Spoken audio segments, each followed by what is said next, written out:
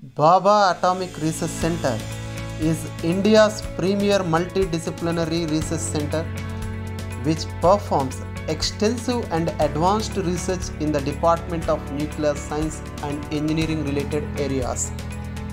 BARC comes under Department of Atomic Energy, which is the tool of development index of independent India. From the day of its establishment till today, BARC produced various path-breaking results in the area of research and took the pride of this nation to the next level.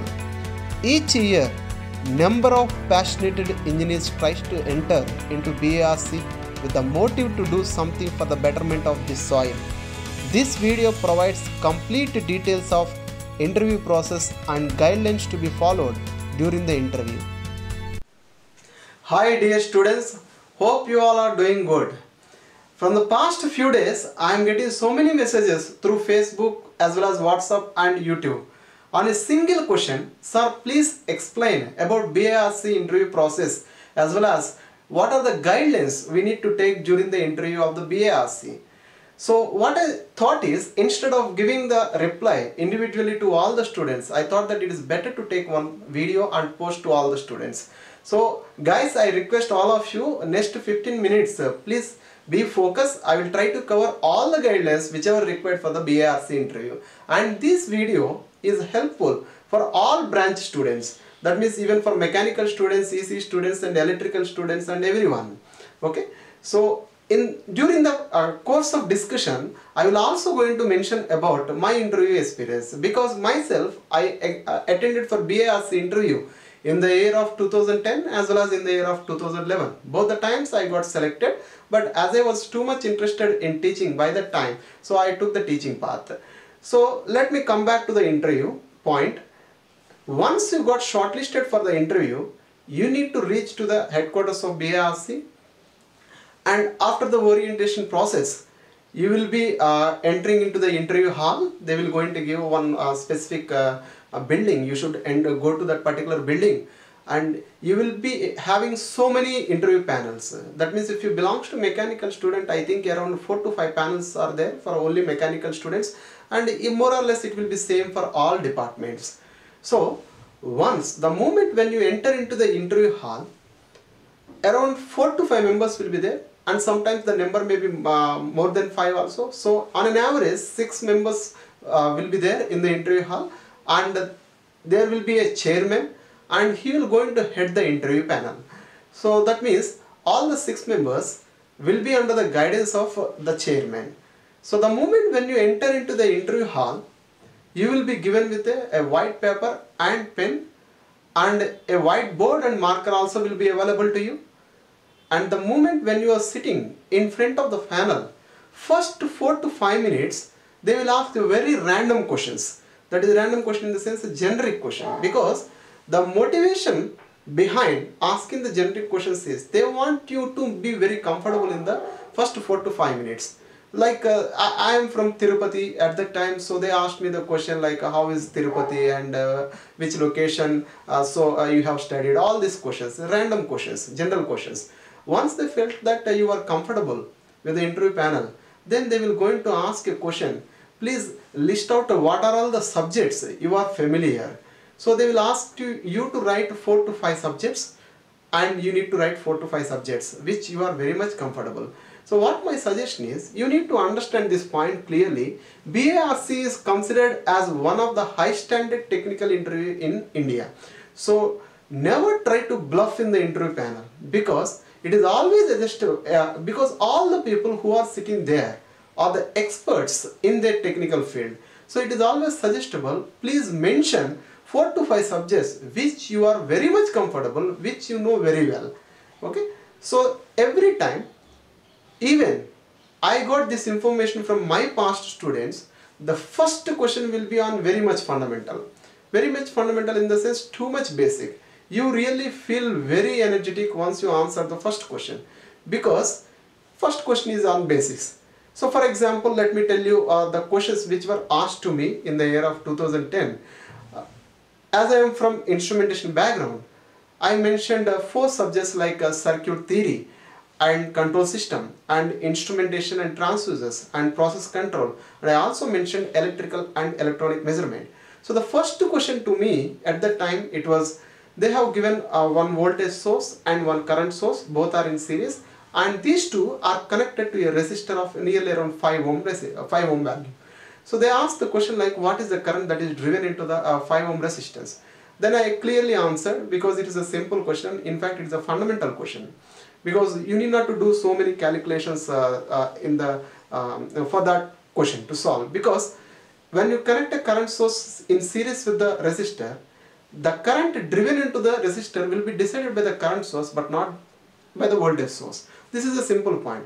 And one more thing I want to tell you here, BARC interview panel is not worried about how many things you remembered. Rather, they are worried about how is your approach. That means whether you are applying too many formulas or too many mathematics, too much of mathematics to get a solution. No, BARC is not at all interested in that. Actually, they will look at about your common sense. That means your intellectual capability. Whether you are getting the answer by using the common sense, or whether you are getting the answer by using so much of mathematical solution. Okay, so I strongly recommend, don't go for too much of mathematics formulas and saying blah blah blah and all these things. Just strict to your basics, use your common sense, and then answer to the question. So that was the first question which was asked to me, and once I completed the solution for that question, then immediately they posted one more question, just very vaguely like this. One of the person in the interview panel asked the question like this: dear student, you are staying in particular home and you are using 2 bulbs and 2 fans and 2 other motors you are having in your house, and he drew the diagram on the white paper, and he has given that the power rating of each and every device clearly and the way how they were connected in the house on a paper. And he asked me a question, tell us what is going to be the power that is required by the source. So actually, to solve that particular question, you need not to use so many network theorems and all these things. Basic common sense is required, because if you have 4 loads in your home, then the power taken by all these 4 loads, sum of the power taken by all these 4 loads should be equal to the power delivered by the source.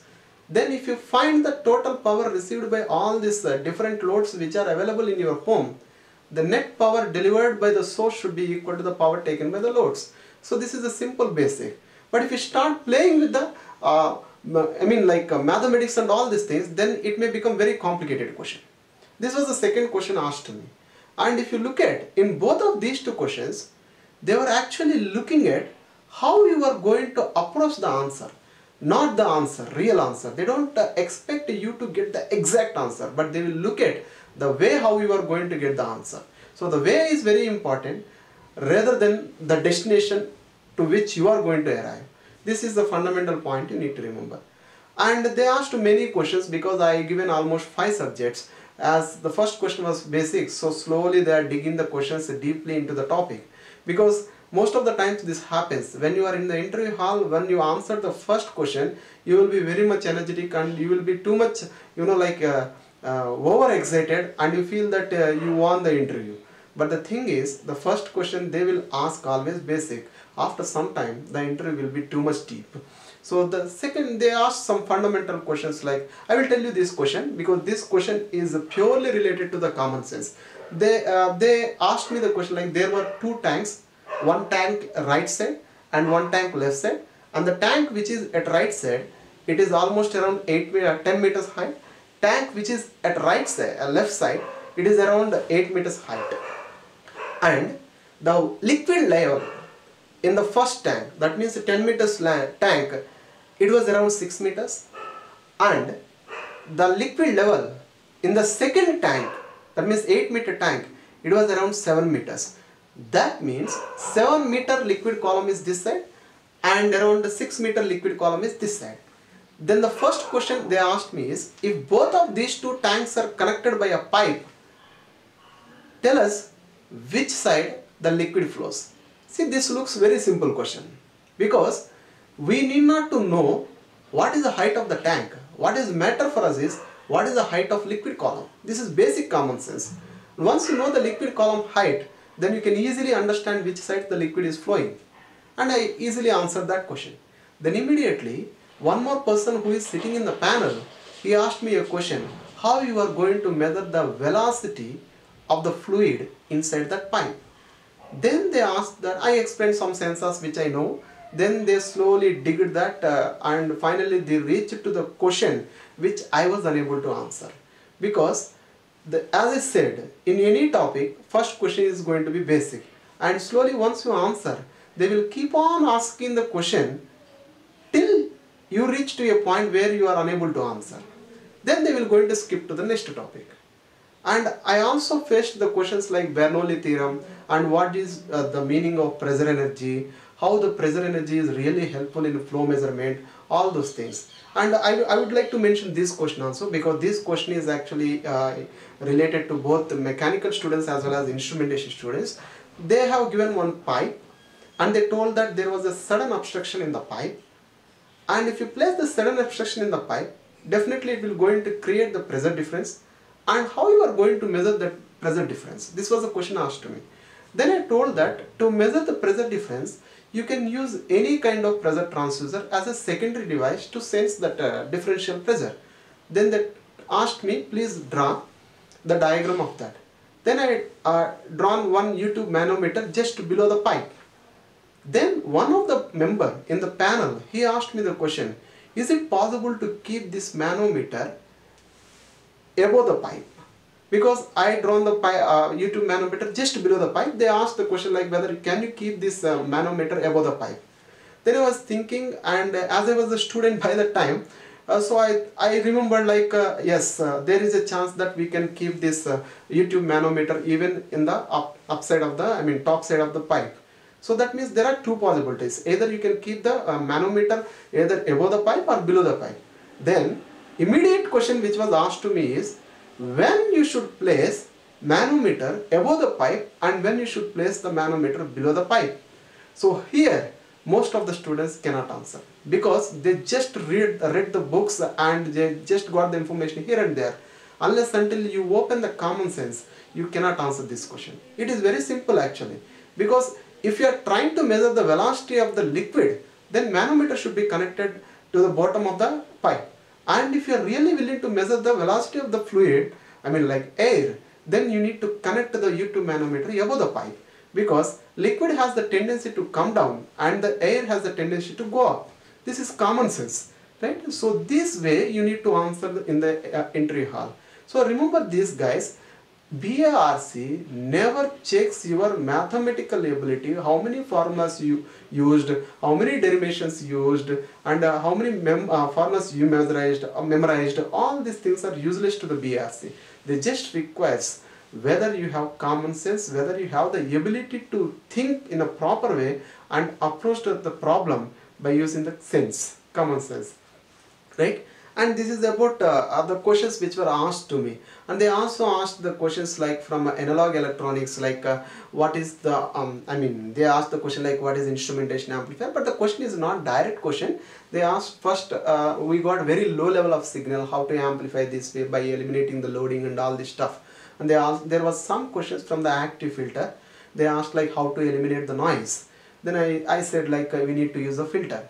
Then they asked me to draw the low pass active filter. After that, immediately they increased the standard of the question. They asked that please tell us about something about the second order filter. Then they asked the question where we need to use this one, like that. And there was one more question, this I want to tell you. In my correct CV, there was a point that my house is just opposite to the water tank in our village. So the chairman was reading my CV and he asked the question like, oh, your house is just opposite to your water tank. Then I said like, yes sir, that is true. Then he asked the question, what is the length, height of that water tank? Then I explained, I told that this is so and so. Then immediately the question is, have you ever come across a situation to measure the water height inside the tank? Then I said, no sir, I never measured the water height in the water tank. Then he immediately asked me the question that, what kind of sensor you can use to measure the water height in water tank. See, the way how they are asking the question, that is more important rather than the question. So that means many engineering equipment, many engineering methods, many engineering technology we are seeing all the day around us, but we never focus on those things. So actually if you focus on those things, your engineering knowledge will be improved a lot. Okay, so this is the way how they ask the question. So almost the interview was around 1.45 hours, that is 1 hour 45 minutes. Even first 10 minutes I was a little bit nervous because at that time I was a student. But after 15 to 20 minutes of interview section, the interview became like more or less discussion oriented. I was giving some answers, they were asking the questions, if I am not comfortable they are helping me and they are making me to feel very comfortable such that they can extract the maximum information from me. This is what I understood. And almost after 1 hour 45 minutes when I came outside, I even didn't felt like I was there in the interview hall almost for 1 hour 45 minutes. That's one of the good things. You will enjoy really a lot in the interview of BARC. And what is the final point I want to tell you regarding the BARC interview is, when you are mentioning your 4 or 5 subjects, you should be very clear about the 4 or 5 subjects what you are mentioning. And the second thing is, never and ever try to bluff in the interview, because you should know that they are very much experts in the field of engineering. So never do that, because most of my past students also done that. They felt like that is a lab viva or a mock interview. Don't feel like that, because you need to know that they are the experts. They can easily understand if you bluff them, right? So these are the 2 things you need to remember. And the third thing is, don't get stressed and don't be panic. Be relaxed and comfortable, then only you can use your common sense, because if you are too much panic and too much stressful, then you cannot use your common sense. Okay, be relaxed like you are attending an interview with your friends. Okay, so then if you are comfortable, then your sense will open automatically. So that is the way how it goes, and be relaxed and don't be panic, and they will help you a lot during the interview also. These are the things what you need to remember before going to the interview. And most important thing what I would like to mention here is, again and again I am saying this point, your mathematical ability to get the answer, formulas, this is not important. Your intellectual way, basic sensic way, that is more important. Clear? And last thing I would like to mention this, because many of the students are asking me this question, sir, during the BARC interview, BTech final year project is really required to mention or not? See, if you are performing very well in the first 15 minutes, then they might not ask you anything about your project. They will keep on dig the questions and they will extract the maximum information from you. Suppose if you are struggling in the first 4-5 minutes, then they may feel like, okay, it is better to ask the project. So they will ask the project and they will try to extract the information from the project side. So if you really done your project by yourself, then you should be very happy if the questions are from project. And there is one more situation. Suppose if your project is very good, and if you really done a very good project, interesting project, then there may be a chance they may ask some question from the project. This is the, these are the situations where you may get question from the project. So these are the things you need to remember before going to the BARC interview. I hope this session is helpful to you. In the upcoming session, I will try to post the videos exclusively for mechanical engineering students, and again for ECE as well as electrical and for instrumentation students. What I request to you guys is, next few days, stay connected to me and utilize this opportunity. Thank you very much.